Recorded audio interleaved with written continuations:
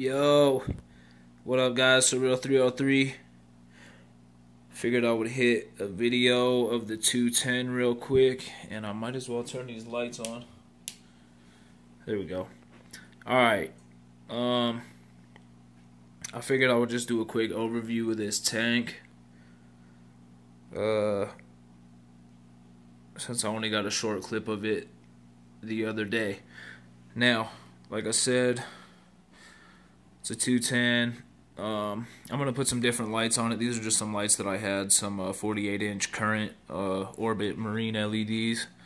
I'm going to either add another 4-footer like that and just kind of double stack them, or maybe get 2 3-foot and put this on another tank, or I don't know exactly what I'm going to do, but I just threw these lights on it for now. The setup, I used actually all this substrate is out of one of my other tanks, just because it had a bacteria colony. So I took all this substrate and I took the Cascade 1500 canister, and the reason I have this sitting outside of the cabinet right now is because this was on that 75 gallon, which is a lot shorter, so the hoses are only yay long. But I will move that into the cabinet. It's just sitting on top of a little trash can holding it up there now. But so I had that Cascade 1500.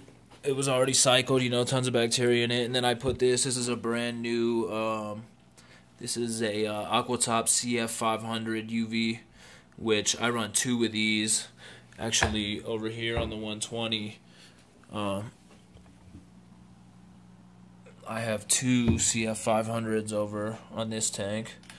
But anyways, you can see it's pretty clear. They're holding up just fine as far as keeping the tank clean.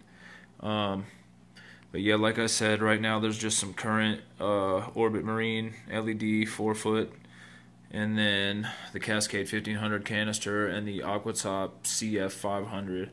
I just moved another fish in here, but I'll get in here and show you some of these fish. Obviously, like I said, the Giardini, he's getting very big now. The Feste, I ended up finally getting rid of my other Feste a couple weeks ago, and I've still kept that guy. I've got these 2 pike cichlids in here. These are Venezuelan pikes.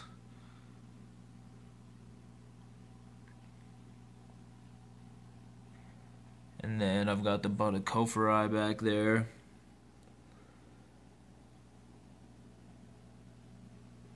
And over here, the ornate biker is right there. He's pretty big. I've had this guy for a while now. You can see the Dovi in his box of shame. I'm probably just going to end up selling this guy. I don't want to release him.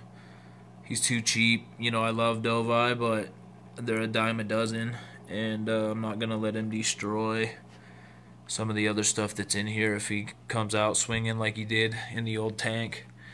And then today I just moved this guy in here, the bowfin. He kind of dinged his nose up when I was getting him out of the other tank, but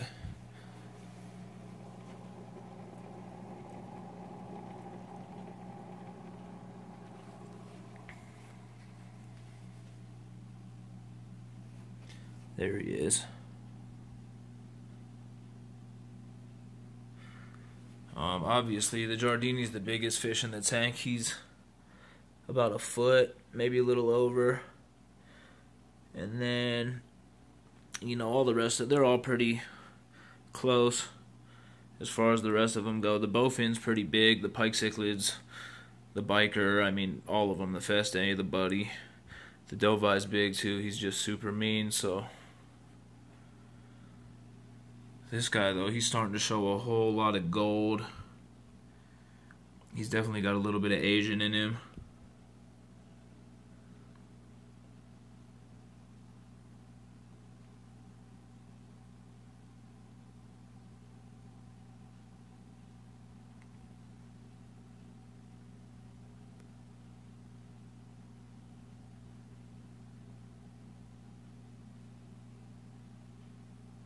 pike cichlids, the Venezuelan species, are actually the biggest of the pike. So this tank, pretty much everything in here, aside from the Festae. The Festaes get pretty big, but not Goliath size like a lot of this stuff gets. The Buttacophori, those pikes, the Bowfin, and the Giardini, those will all be like super monsters. Obviously, anybody who knows anything about those guys, if you don't, you will gradually see.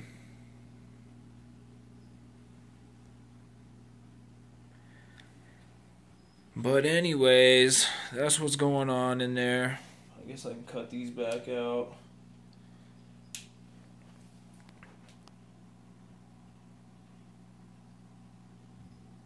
I'm sure it'll evolve as time goes on. Who knows what kind of aggression I'll run into or what's going to happen, but probably end up changing this lighting, like I said, or at least adding to it, and that fish lineup will probably change in the far future.